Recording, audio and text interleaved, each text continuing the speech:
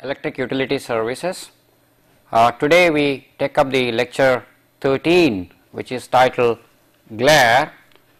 Now, having learnt about the need for lighting and having known how the artificial sources can be employed for light, and having also understood how to go about measuring these things and how various quantities with reference to lighting are mentioned, we had a look at various lighting installations, that is what form illumination systems. Now, there is a need before we look at specific applications of lighting systems to see what else can affect our efficacy as far as lighting goes, and that is being addressed in today's lecture, which is titled Glare. Therefore, the instructional objectives have been define glare, the first one, that is what the glare is, and in fact recall that we mentioned as far in the lecture on the eye that any bright object in the line of vision tends to obscure our vision. Probably first and foremost, it deters us from observing what we are supposed to observe. Secondly, it may injure the eye or cause fatigue in the eye, and this bright source of light in the line of vision is what we call glare. So, the first thing we look at is define glare, and then we have a look at the various types of glare that are possible. That is why the second objective has been listed as list types of glare. The third objective is what is the effect of these glare? Well, we say there is a bright source of light in the line of vision. Primarily it obscures the vision, but then there are secondary effects. The third objective tries to look at those secondary effects. Now, having said what the glare is, what the glare types are, and the effects of the glare, it becomes necessary from an engineering point of view to understand for a particular installation how do we evaluate the glare, or what kind of indices can we put for measuring. In fact, we said anything that needs to be understood needs to be measured and quantified, and that is where this comes handy. Therefore, the next objective is various glare indexes, and in fact the objective 5 is listed as how is glare evaluated. This tries to compare the various systems that are available, and the more commonly used system is elaborated. And having come up to the evaluation level, the next important thing is to understand the measures that can be adapted to see that the glare is not there, and therefore the objective is listed as measures to reduce the glare. So, we look at glare. What did we say? Glare is the brightness within the field of vision.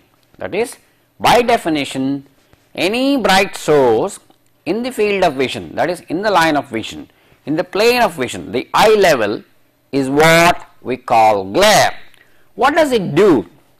It causes discomfort. We are all experienced a bright headlights of a automobile coming in the opposite direction, in fact blinds you. there is a temporary blindness and there is a lot of discomfort.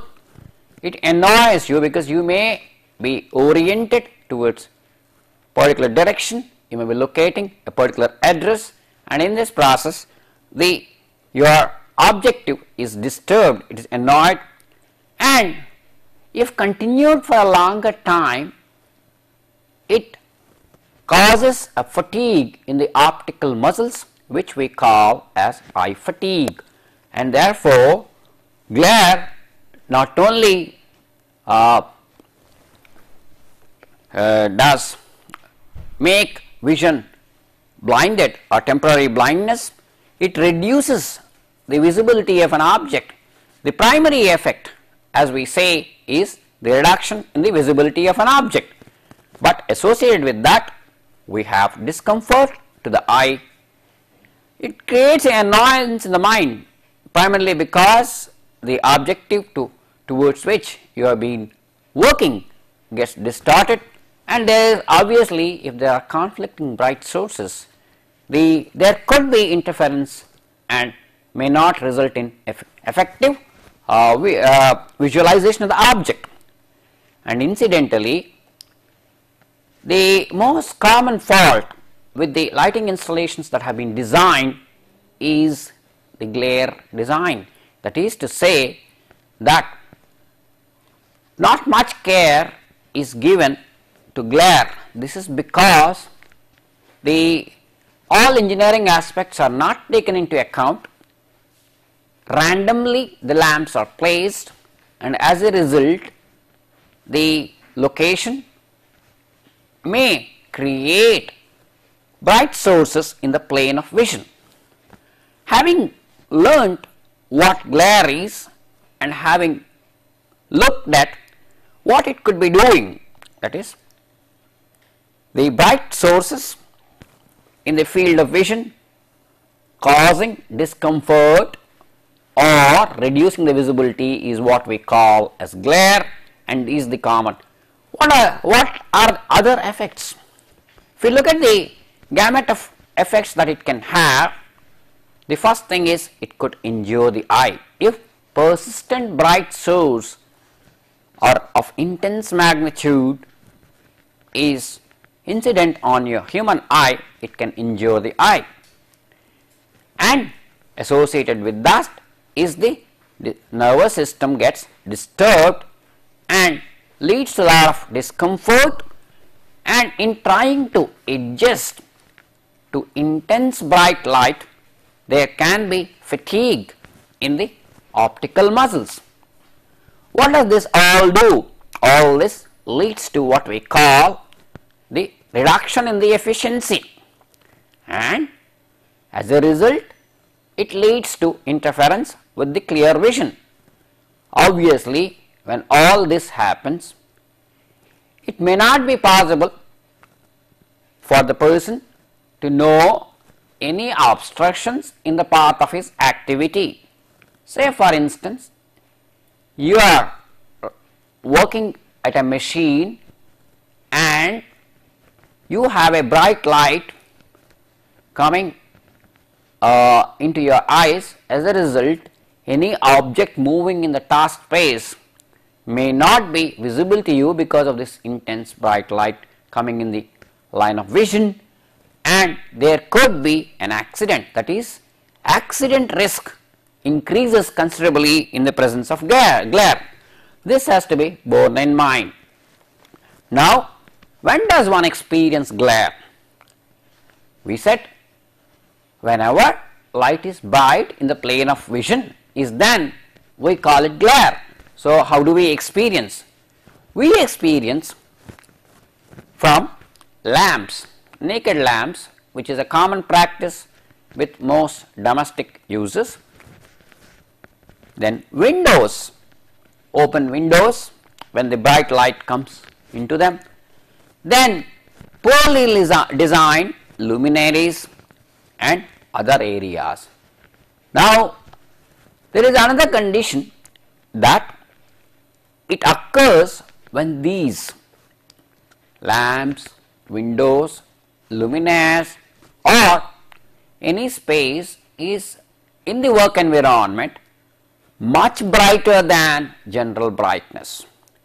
We did mention that the certain general brightness is required in any environment, and the gradation, there is a certain proportional ratio between the two brightness necessary so that one does not have glare. Now, if that be the case, what are the types of glare? The glare can be classified into two categories, one direct, other reflected glare. So, if you directly place observer in the plane of bright light, or if you look at a naked lamp of high wattage, directly you can experience glare. The reflected glare is this particular light flux getting reflected from another surface. It could be furniture, it could be walls, it could be any other object in the environment. Therefore, we see that direct glare is presence of bright luminaire or the lamp system in the field of vision, whereas reflected glare is reflection of light from such a source from a glossy surface, and in fact it is observed that such a reflection may not be intense, but it is much more annoying than direct glare. In fact, direct glare being intense may make us close our eyes involuntarily, but this not being of sufficient level, it may create annoyance. Okay. So, we need to avoid these. This can be done by a proper choice of interiors, that is, we maintain complete interior of a system very well prepared considering reflection factors, and try to see that very little bright light gets reflected and causes any glare. The direct glare, the best way to minimize or avoid direct glare is never have lamps brought up to the eye level, that is, you mount the luminaires or the illumination system well above the line of vision or field of vision. In the process, we reduce brightness and light flux in the normal field of view. Talking of illumination systems, we did mention use of fluorescent lamps for low bay industrial lighting and discharge lamps of high power or halogen lamps for high bay lamps. Remember, naturally the envelope of a fluorescent lamp is diffusing in nature, and there is very little, the glare levels are much lower. That is how one could see the application of scientific basis of reducing direct glare. The disability glare, glare could be further graded. Disability means whenever a person experiences glare, if it impedes the vision altogether, that is when it is called disability glare. If it is very bright and exposed for a long time, then it could cause disability of the vision, and that is when it is called disability glare. As opposed to this, there could be discomfort, which is very common, and the amount of discomfort depends on time of exposure. How do we distinguish between discomfort glare and disability glare? The discomfort glare is a temporary discomfort but there is no reduction in the visual ability of the eye, but only gives fatigue, which upon some amount of rest gets reduced. Now, when we say we are trying to look at gradation of the glare we classified as direct or reflected, as opposed to this, depending on the brightness and depending on the effect it can have, we can call it disability glare, discomfort glare, annoyance glare. That means the level of discomfort or level of reduction in efficiency or reduction of the visibility is lower in discomfort glare compared to disability glare. The annoyance is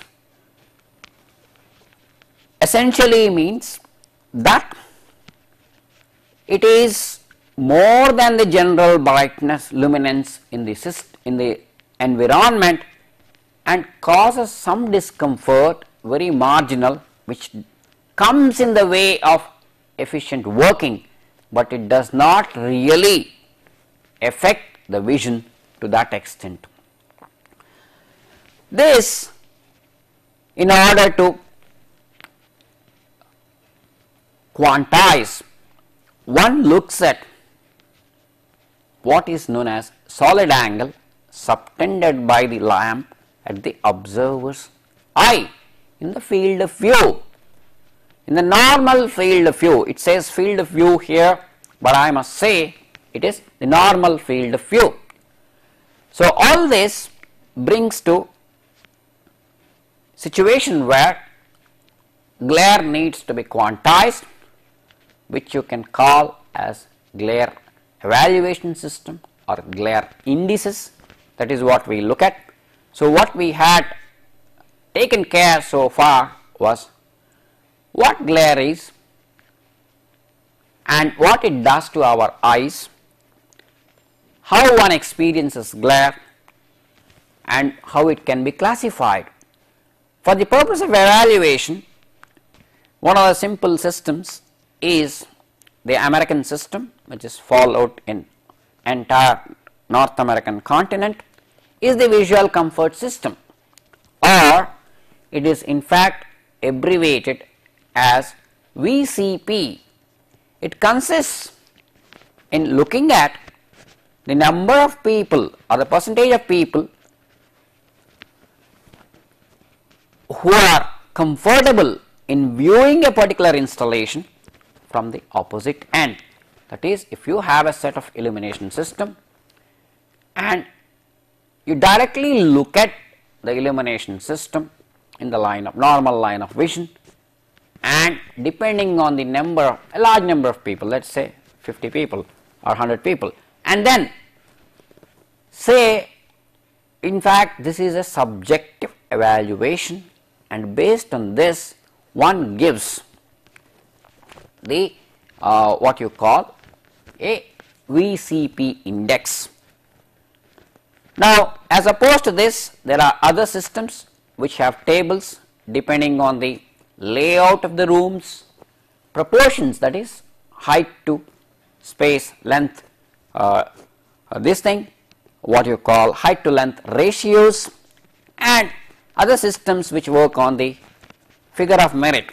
Now, in fact, in applying VCP, often a source of 1000 lumens is taken as a base source from a luminaire, and in this system, if 70% of the people say it is comfortable, that is when VCP is about 70%, it may be said that it is glare free. Now, as we go along, when we look at the other systems, I said there could be tables. Now, tables are based on two indices. One is the task illuminance. We had already seen from the vision perspective, there is a certain illuminance level required for a particular task, and in order to do that, you can very well see, higher the luminous flux, higher will be illuminance on the task surface, and therefore there is every chance of the lamp being bright, and there is scope for glare. That is what is to be seen. So therefore, let us see how other systems are there. In order to do this, the British method in fact talks in terms of zones, and they have classified the application, and thereby they have come up with a glare index. As opposed to this, we have the Australian system, which depends on the luminance limit system. Remember, illuminance is the effect of light on the task surface, whereas luminance is brightness of the source, and illuminance was measured in terms of lumens per meter square or lux, whereas brightness or luminance is measured in terms of candela per meter squared. Also recall that lumen output of a lamp is talked in terms of a polar curves, which not necessarily lamp together with luminaire in fact tries to control and direct and modify these curves. So you have luminance curves, and therefore this system, which we are calling luminance limit system, it specifies for a particular height to width ratio what is the kind of a limit that can be there, and the appropriate installation is compared with that. We consider depending on the room dimensions, mounting height, and taking a base lamp. You remember the base lamp we talked about was 1000 lumens. Then there has been a shielding angle specified. In fact, this shielding angle decides what will be the solid angle subtended at the eye, beyond which it will create glare. Now, trying to understand what is this radiant zone of a luminaire, let us look at this picture. This picture shows a person at work on a table, and the width of the space is around A units, and as you can see, the topmost line indicates the plane of luminaires, where there are 5 sets of luminaires located: 1, 2, 3, 4, 5, and the height of this plane from the plane of vision or from the line of vision, as can be seen, is Hs. Now, I told you there is a critical angle, we talk of shielding angle, and as far as this system of zone of illumination is considered under the British system, which has the upper and lower limits, which are fixed as 45 degrees to 85 degrees. Now you can see the zone clearly marked in the diagram. In fact, what we observe is that the plane of vision is at about 1.2 meters. This is the height at which a typically average person working has his plane of vision if he is sitting at a table. So the critical angle, which we said gamma, can vary from a minimum of 45 to a maximum of 85. Now we see the zone being defined based on, obviously, the luminaire plane is ending at luminaire 5.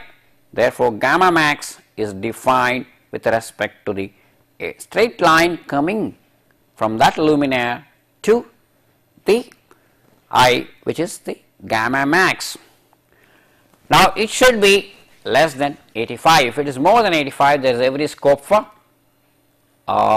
creating trouble. In fact, based on this, what is called as a luminance curve system has been taken for the purposes of evaluation. It is a sort of standard in the European continent.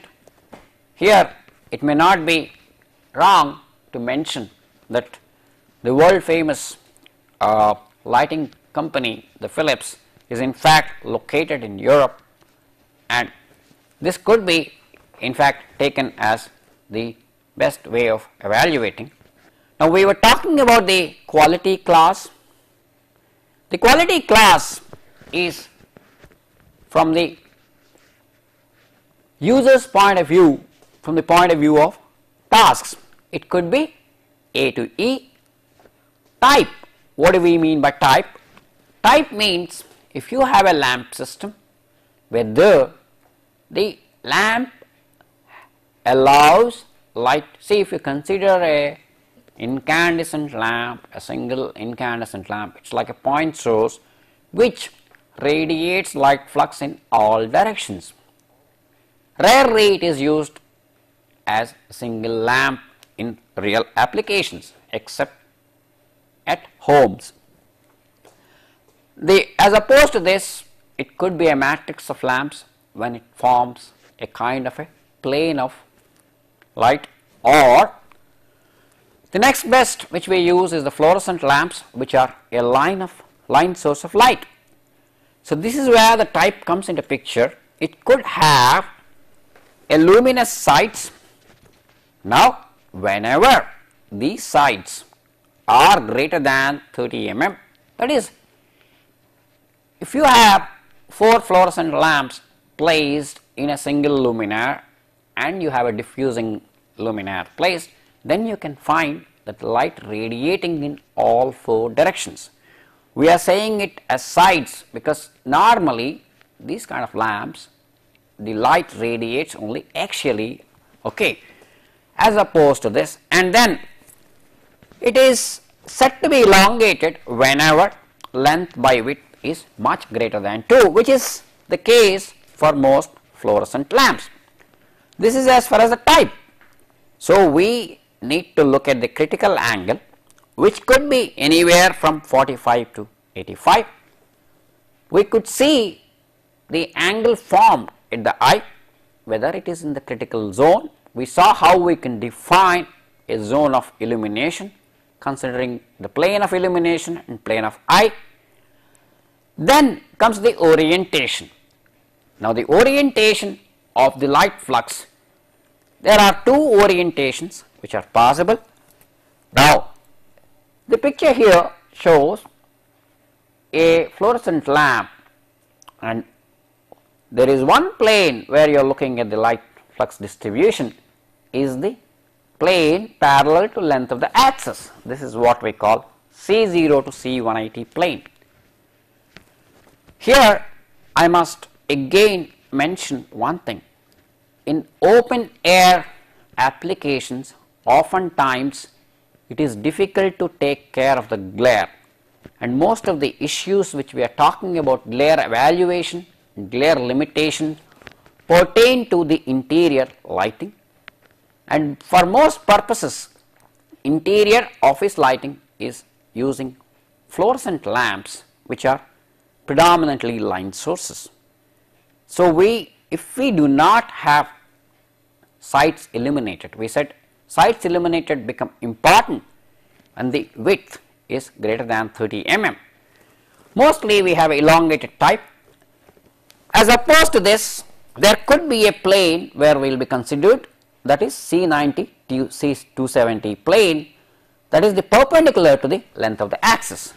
So, we have the critical angle which could be, should be the zone of the thing between 45 to 180, 45 to 85, and we also look at the type, whether it has got luminous sides or not, or sides are not effective. Then the orientation, whether along the axis or perpendicular to the axis, then one can look at the requirements. Now here this table, in fact, which is based on the British system, talks about the luminance levels. The first column gives us the luminance levels, and the last column talks about the various common lamps and gives the limit of the shielding angles. We find that this is the zone of illumination which enables glare free application. Now let us see what these classifications are. From the task point of view, class A means it is a very high quality task, and that is needs good amount of illumination. There is good scope for glare too. B is high, C is medium for average day to day application. It is the C category which is applicable. D is low. Low can be tolerated for short durations but can be harmful over long durations, and E is the very low. Now here we must say that always we do not have one set of lights taking care of all requirements in an environment. We said while talking about the illumination systems, there should be a general light in the environment which enables free movement and general thing.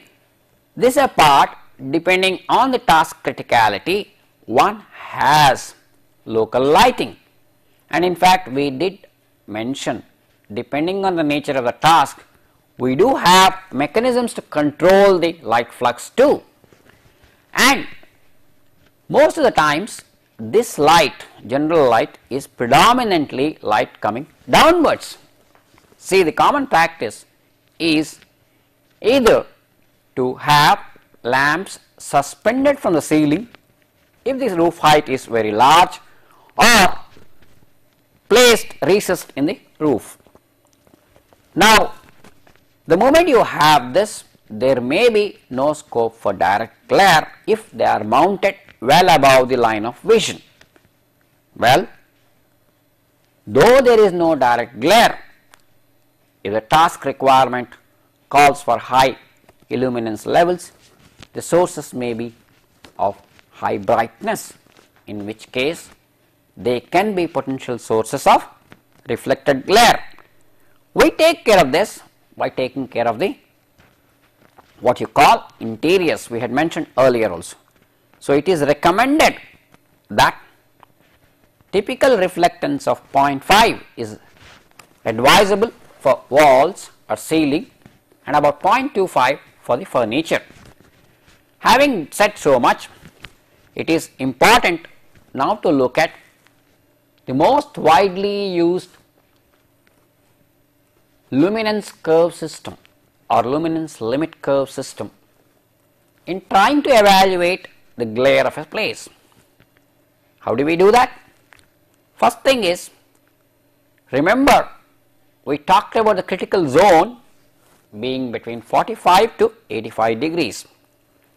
So from the manufacturer's polar diagrams which we have, we determine the luminance of the source between 45 to 85. Source, I said, it means the installation in this case, including the complete thing. Then determine the quality class and the illuminance required. Just now we talked about the quality class between A to E, from very high to very low. Then we select the curve based on the class or level. We will show you a little while from now. We will see the various tables for various classes and the appropriate curves.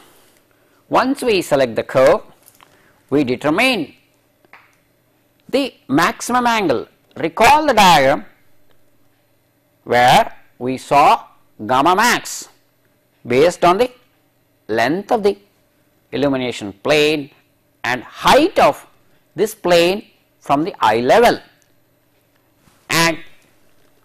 we consider only that portion of the curve which is above 45 up to gamma max.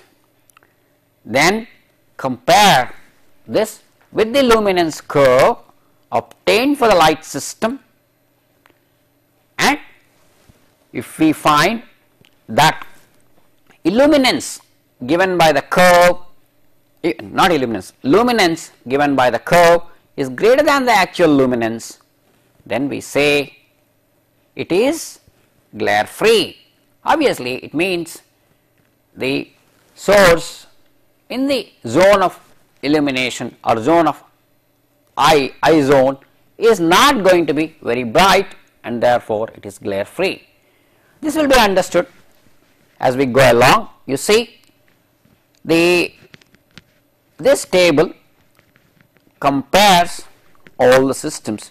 You have the American VCP system, British glare rating or glare index, and the first column talks about the quality class, and it also lists the illuminance levels.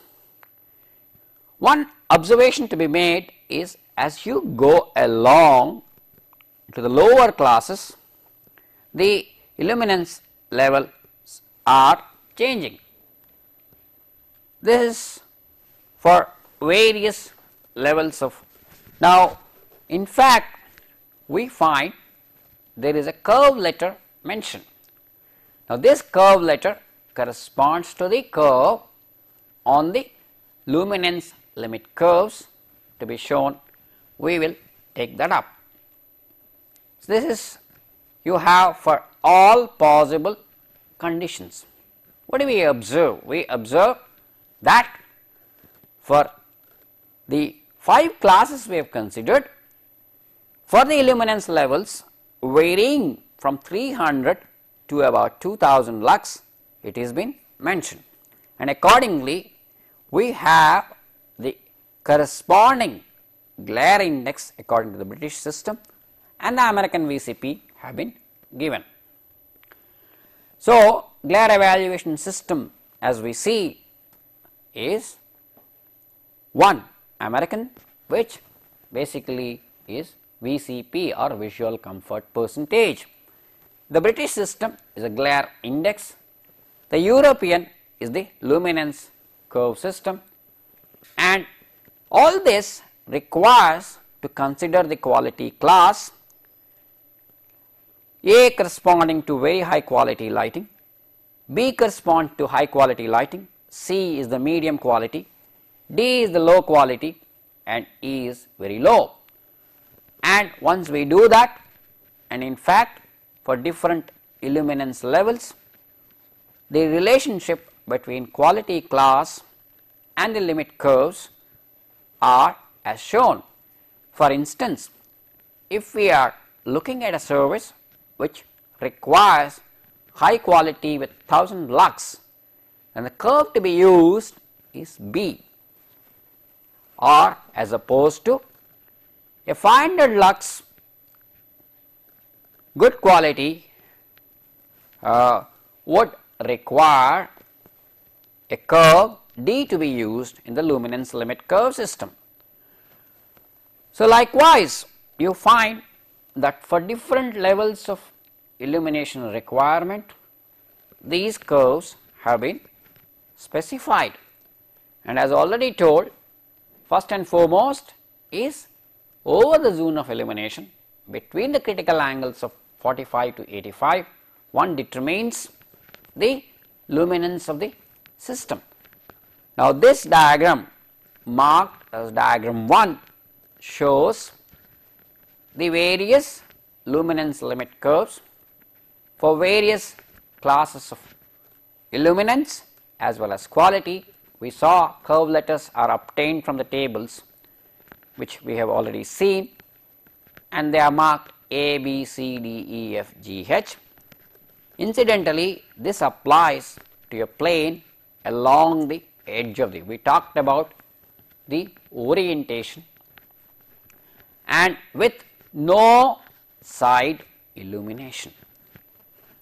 and the y-axis here shows the angle gamma from 45 to 85.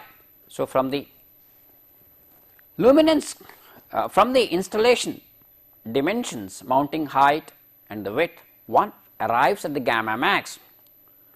Let us say from the quality service requirement table we arrive at the requirement or the curve to be used as D, and if you say the installation comes up with a gamma max of 65 degrees, we find that the curve D is to be used in this diagram, and it varies from say 9 CD, approximately 65 cuts off for D around 8 CD per meter square to, that is 8 into 10 power 3 onwards. Then we compare the actual luminance curve with this, and if this curve between 45 to 65, having said that the gamma max is 65, is above the actual luminance curve, then we say the installation is glare free. What we have here is a diagram 2. This is to be applied when we are having luminous sites, just as we had axially illuminated system. We could have lamp system with sites illuminated. Whenever sites exceed about 30 mm, that is when we say the type of illumination is with the side illumination 2. So, this is where one thinks of using this. So, we have two diagrams. The second is for side illumination systems. Now, here is some calculation which shows how the mounting height really affects the illuminance at a spot. Now, here you can see in this diagram there are two lamps placed, one spaced 1 meter apart at a common height h, and we are looking at the illuminance on the plane below the lamps at the points A, B, C, D and D prime. In fact, the distance between B to D would be about 0.25 meters, between B, C would be 0.5 meters. Remember, considering the symmetry of the system, the illuminance at B and A would be same. Similarly, illuminance at D and D prime would be same. The calculated values could be in terms of the height are somewhat like this. As you can see, by virtue of, see, if there were only one lamp, illuminance would have been a maxima just right below the lamp. By the presence of two lamps, we find it is a maxima around the midline. Now, as you can see, these calculations are shown for your the variation with the variation of the height,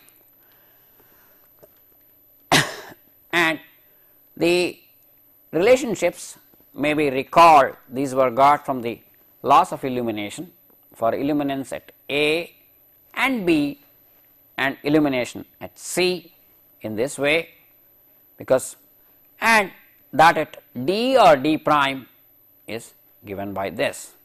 What do we observe in the process? We find, if you recall that table once again, as the height is increasing, the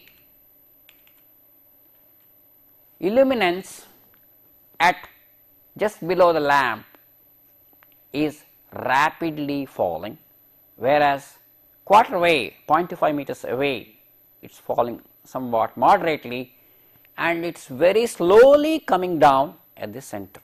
So, the mounting height does have an impact, and therefore, as opposed to a single lamp, when we mount a system of lamps above, a combination effect could really give the required illuminance, at the same time reduce the glare. That is the idea of looking at this. As opposed to this, we have glare coming from the windows. In fact, when we consider the sky with the overcast conditions, we find sky luminance can be thought to be about 2000 candela per meter square, which corresponds to a horizontal illuminance of 10,000 lux. The best way to prevent these is to have curtains, blinds and louvers. Now remember, one of the things which can reduce this is to reduce the opening of windows. However, from another point of view of ventilation, it is not advisable to completely reduce the area of a window, and therefore, instead of having wide windows, one may resort to having long narrow windows, which helps in reducing. So, coming to the reduction of this glare, you may have to locate the work plane away from a offending window. In fact, the glare from windows is often experienced by students in the classrooms, where the blackboard, if directly in the light of bright light coming from the windows, students are unable to see, and no light is allowed to enter from the offending window. That can be done with the help of a proper design of interiors.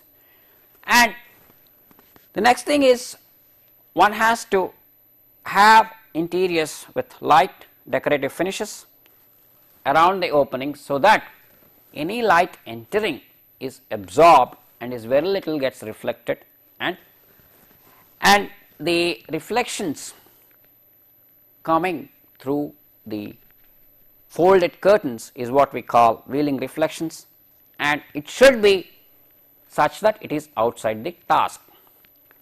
These, when they are reflected by a glossy surface or a semi-matte surface, they become very important.